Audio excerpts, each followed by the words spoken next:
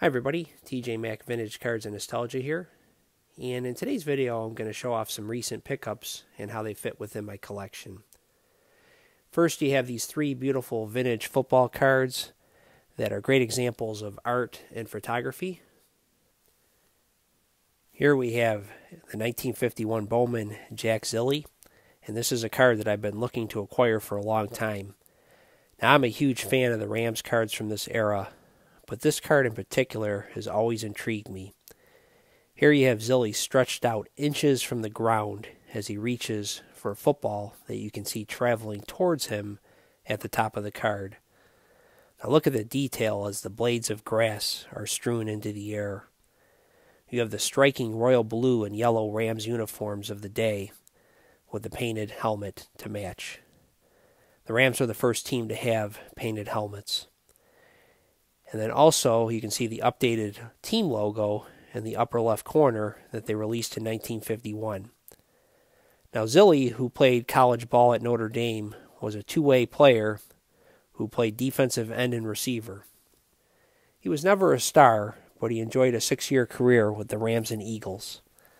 Now this is a pack fresh example with razor sharp corners and beautiful vibrant colors. Here's the back of the card. Next you have this 1968 Topps George Blanda. And here we have an interesting design with a horizontal layout. The featured player stood out in a bold color image in a three-dimensional sort of way. And then in this background you see a tinted action shot of player illustrations. Now the Raiders and Packers, who played in the Super Bowl the season before, were featured on this design, and the remainder of the cards look like this. You can see here on this 1968 Dick Butkus.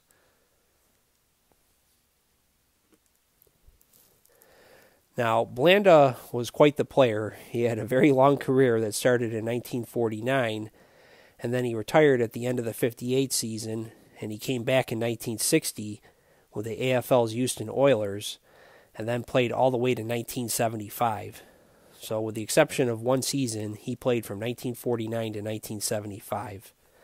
And Blanda could do a lot of things. He was mainly a quarterback, and that's what he was known for and how he became a Hall of Famer.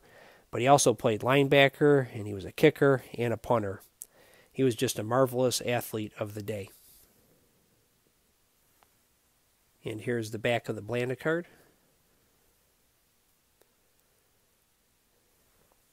Next up, we have the 1975 Topps Terry Metcalf, and this is a beautiful example of 70s photography from my favorite football set of the decade. Now, I keep acquiring graded examples from this year and plan on showing a video of the cards I have and why I love this set. Now, Terry Metcalf was a tremendous player back in the day. He was father of the former Brown star Eric Metcalf, and like his son, he was a great all-around player. He played from 1973 to 1977 with the Cardinals before going to the Canadian Football League. And he held the single-season record in combined yards with 2,463, which he set in 1975. And it's been broken by other players, but they did it in a 16-game season, where he did it in a 14-game season. And he could run, he could pass, he could return kicks. And what's really cool about this card is you can see the large shoulder pads there and the thigh pads, and you just got a player diving behind him with the Redskins. And then he's acting like a battering ram here as he's getting ready to ram into the Rams defender, Bill Melanchak. And it's just a great-looking image. Metcalf was not really a power runner. He was a speedy guy, known more for finesse. But as this card shows, he wasn't afraid to run through you. There's the back of the card.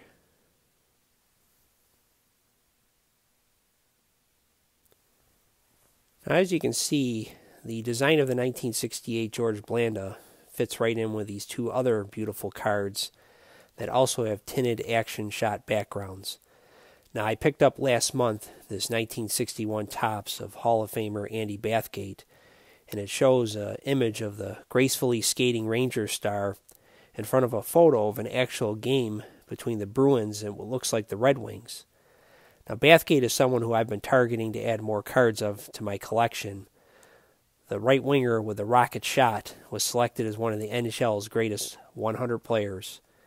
And this is an absolutely stunning example of this card and will look great displayed in my card room.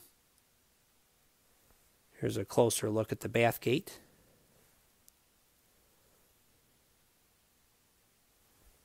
Here's the back of the card.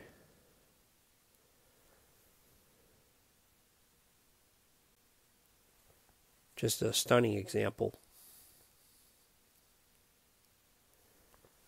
Now next to Bathgate, you have a beautiful example of a 1968 Topps Pierre Pilote.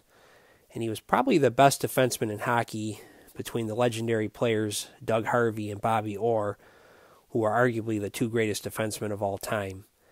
Now, Pierre won the Norris Trophy as the league's best defenseman 3 years in a row, from 1963 to 1965. And last year I profiled him in one of my videos, and his great-nephew actually left me a comment on my video complimenting the 1958 Topps Pierre Pilote card that I showed.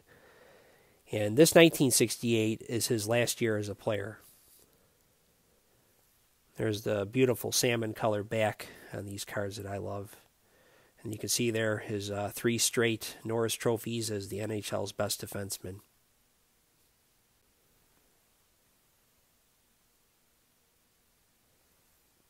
Now, lastly, I have a 1954 newsstand copy from my father-in-law's collection of Sport magazine featuring Eddie Matthews autographing a baseball.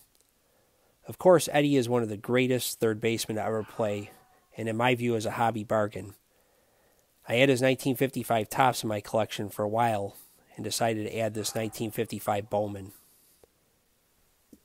Now, the magazine and these two cards really capture the style of the 1950s.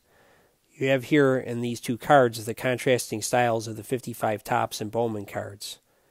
The Topps cards exhibit beautiful colors with the pastel green and the bright yellow.